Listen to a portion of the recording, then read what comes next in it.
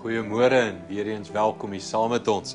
Ek wil vir jou lees hier Psalm 37 vanaf vers 23 af. Hy sê, die Here bepaal die rigting van 'n mens en met sy lewe is hy tevrede.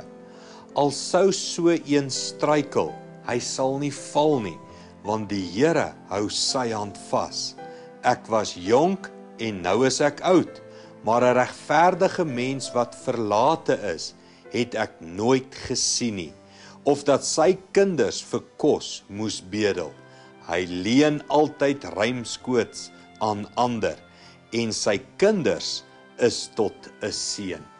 Dawid skryf hier oor 'n regverdige lewe, en hy gebruik die beeldspraak van, al val hy, al struikel hy sal nooit bly lê nie, want God is by hom, en God sal hom ophelp. Is iets van, al doen ek en jy 'n sonde, of al is ons nog nie volmaak nie, God is genadig en God sal ons help.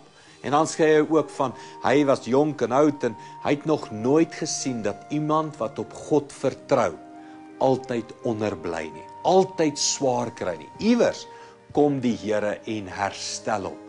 Dalk het jy nodig om dit weer te hoor vandag, dat God sal 'n regverdige altyd ophelp.